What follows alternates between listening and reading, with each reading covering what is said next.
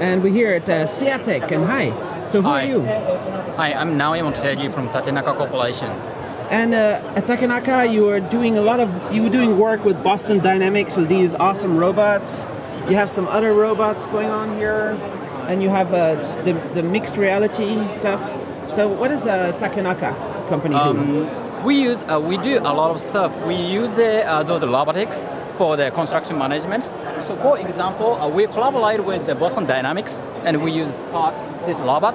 So this robot going around the construction site and take a picture and check the construction status and work like people who manage the construction. So do you build technologies for factories? What is for construction site? Construction site. Yes. So construction of buildings. Yes, for building site. All right.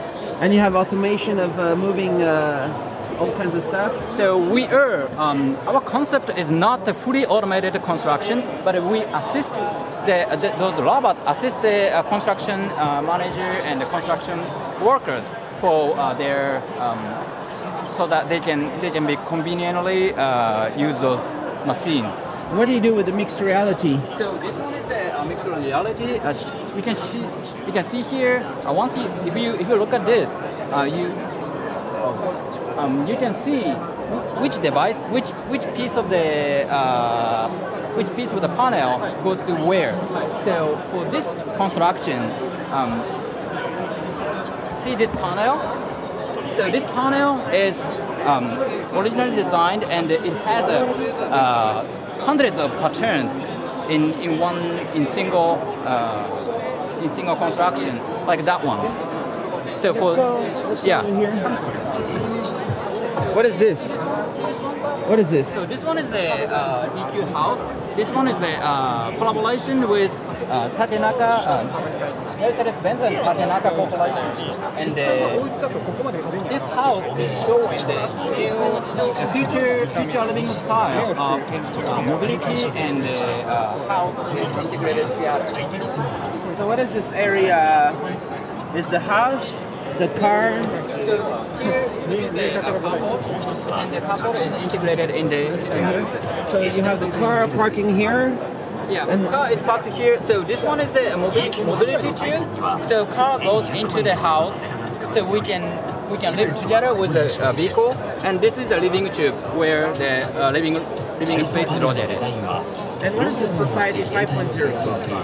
Society 5.0 is integration and utilization of many data derived from the architecture and the buildings and the environment, and not only using that data for single use, but utilize all the data into the many kinds of stuff, and make the make the living quality better. So that is the Society 5.0. What are you talking about here at your booth? Is this like So here, he's presenting about the robotics for the construction. For construction? We use many. Use many what? We use many robots for the construction site. So those robots are designed to assist the construction workers. All right. Let's go in here. What is this demo? So this demo is the sensing response. So if you move around, you can see in the projection, and you can see that it's an interaction with the interaction between the human behavior, human motion. I can play with the balls. Yeah, and those graphics. So this is kind of the art and the entertainment with the environment and the human motion. What does the wind do? So, sorry, I don't know. Just cool air. All right. And these? So this one is the control hair map. So this one is the visualizing the activity of the city and town environment. So you can see, you can take the data from the From what? SNS or many sensors and visualize and relate for each data by big data analysis. So you can check how busy the city is in any time you want. Yes, and also what kind of people are interested in what kind of stuff in the city. And what is this about? So this is the human motion and human flow analysis solution. So here, right now we're showing the real-time human flow in this booth. See the graph. And we, based on this monitoring, we simulate and estimate how the human flow gonna be in the future. So you know how many people will be here in half an hour? Yes. So right now in this booth, 75, about like 75, 74 people are here now, and we estimate 30 minutes. We estimate the whole day how the human flow gonna be. So 4,400. That's the that is the cumulative number of people who visited in these 4 days. How do you measure? Do you have some cameras and something somewhere?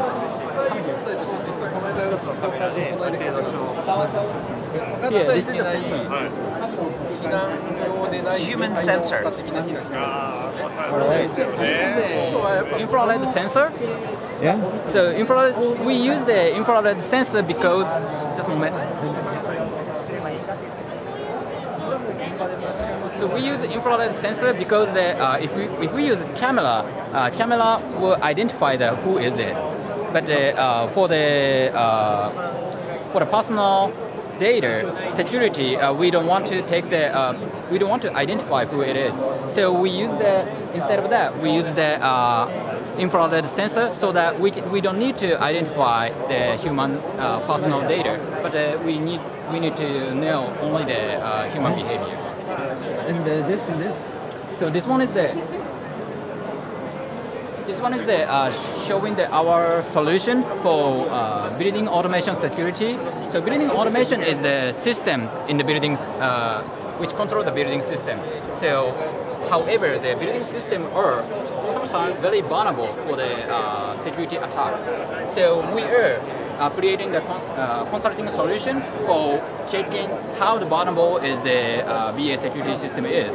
And also we provide a solution for make the security higher. Security system like IT or? Yes, IT system in the building. The building. Building systems are fully automated now, and also it's integrated in many systems. So, however, the BA systems are originally designed only for building system.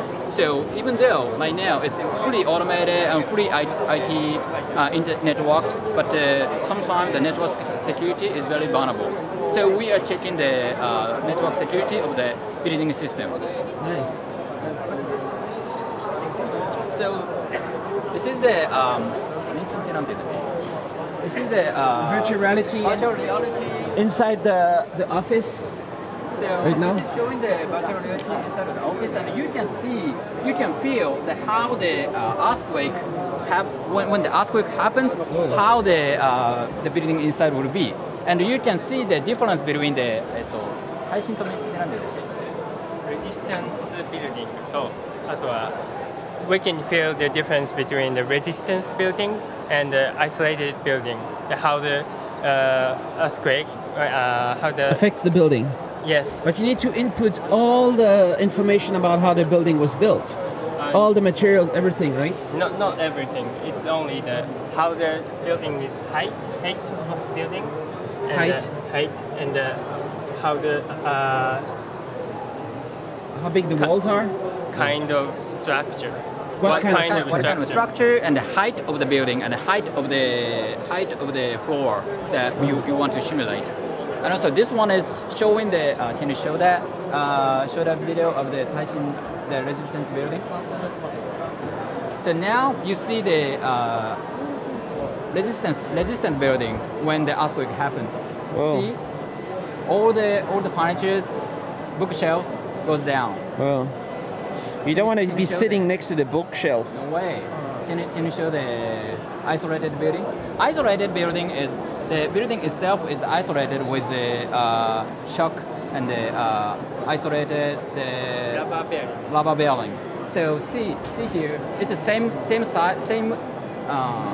kind of earthquake happen. However, it's very stable. So you can see the effect of the isolated building. So here, not only watching the video simulation, but you can feel with the virtual reality. So that's the idea of this system. Okay. And so this one, CO2. Yeah, this one we're providing a solution for reducing CO2 emission and the emergency operation, emergency power supply, and for demand response battery power plant. So we manage all those on-site renewable energies and on-site distributed generation for the isolated operation emergency power supply for the building, integrated with all those things, including the electric vehicle. And also on the normal, in the ordinary normal time, we use it for the demand response, which react the building react the grid situation. When the grid power is getting very high, and when the grid electric power generation has a shortage, then the building side will reduce the electricity usage, responding to the grid situation. And right now we are creating the fully automated system, which getting the signal from the power grid and fully automatically respond by integrating all those renewable. Is that a smart grid? Yes, it's a smart grid. Smart grid. Is already deployed or is under development? Partially deployed, but not fully deployed. Comparing to, of course, in the United States and the European countries, it's fully deployed for many years. But now Japan is catching up with that. There's already a smart grid in the US? Yes. And in Europe? Yes. But you want to have renewables, right? Wind power, solar power, all this? Yeah. So in Japan, the renewable installation in the grid is still very lower than European countries. So, however, it's getting increasing now in Japan, and in some area, like a Kyushu area, is nearly same amount of same portion of the renewable energies are installed in like European countries. Which area? Kyushu area. But which one? Kyushu. Kyushu. How far is this? Kyushu is the southeastern island side. There's a lot of wind there, maybe, or good sun, solar? They have a lot of solar power, and also they are right now installing many winds, including the offshore wind too. And you want to have batteries or energy storage kind of on the smart grid also. What is going to be the battery solution? We use batteries for emergency power supply, and also the balancing the power grid situation. Just very big lithium-ion batteries or different kind of battery technology? Right now we are using the lithium-ion batteries, mainly, and this one is on this side. This one is using the reuse battery from the electric vehicle. Nice. So how many electric vehicles in Japan? A few? Many. More than a million? Many. But I cannot answer right on my head. So the company Takenaka is just operating in Japan or is exporting this technology?